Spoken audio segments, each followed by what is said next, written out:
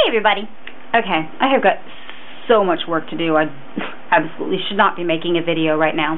But I just realized I had 5 video responses in my folder for that. But I only log into that email account maybe once or twice a week. I don't stay on top of that. So, and most of my videos are set for needing approval, unless it was one that started up front with asking for responses, like the community recycling project for your bloopers. So anyway, Freak Chip, I just made a video response to a video I posted a month ago, I guess. It was about the Victoria's Secret. Yeah, that was. I won't even bother trying to call it anything else anymore, because we all know that's who I was talking about. The irony is I just, a few hours ago, was in New York & Company, which is the Limited owns New York & Company, Bath & Body Works, Victoria's Secret, Abercrombie, maybe? I'm not sure if I can't remember them all. Limited too, but anyway, Freak Chip. Okay, before I even continue, the one thing that went off track with that whole video when I made it in the first place was people neglected to realize that, okay, I spent the whole video reading the definitions of the words classy and trashy. I'm going by definitions. I am a very literal person. Words have literal meanings. That's why we have them. I mean, books are literary works. Words have literal meanings. So anyway, Freak Chips, there's nothing wrong with her video that she made on here, but she mentioned sexy, because I had put in on the end there, then factor in sexy. I put in then factor in sexy because a lot of people were talking about sexy, which my video wasn't about whether or not the lingerie was sexy. What people consider sexy is going to be different for everybody. I could get out the dictionary and read the definitions of it, but sexy, think of sex appeal. That means it's going to be what appeals to different people.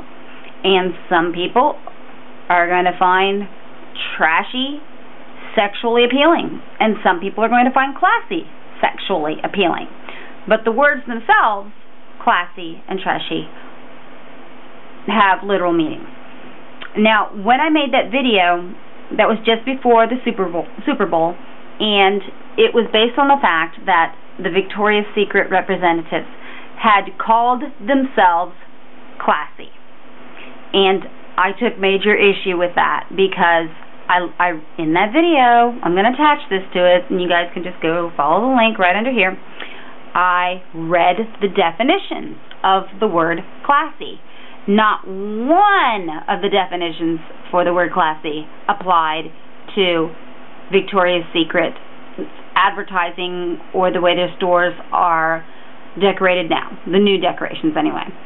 I know a lot of you in different parts of the country, they haven't updated the way the stores are designed anymore. When I was in the mall tonight, I had to walk by it again, so I walked by very slowly to look in, because I was thinking about it. I haven't been in since before I made that video. And, yeah, it's just hideous in there. And so when I was in New York & Company buying a pair of jeans, because I like the way their jeans fit, and some earrings and rings and stuff like that, I was talking to the girl behind the counter about it. And I said, I was talking about the video that I'd put on here, and I probably was shooting myself in the foot, because I have stock in the Limited, which is all of those. So if I'm bad-mouthing Victoria's Secret, that I'm not helping myself and my stock.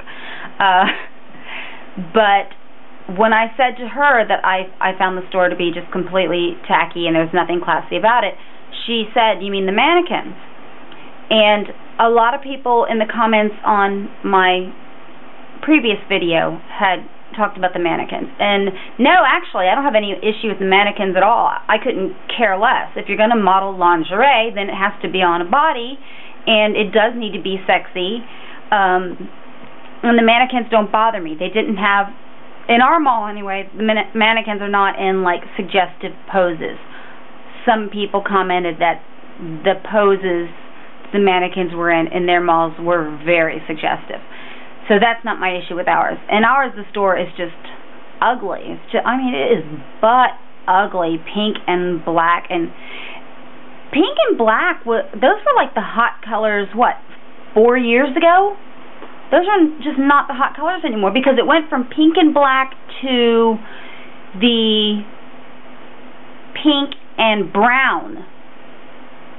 Anybody who's into fashion, correct me if I'm wrong, but didn't pink and brown follow pink and black?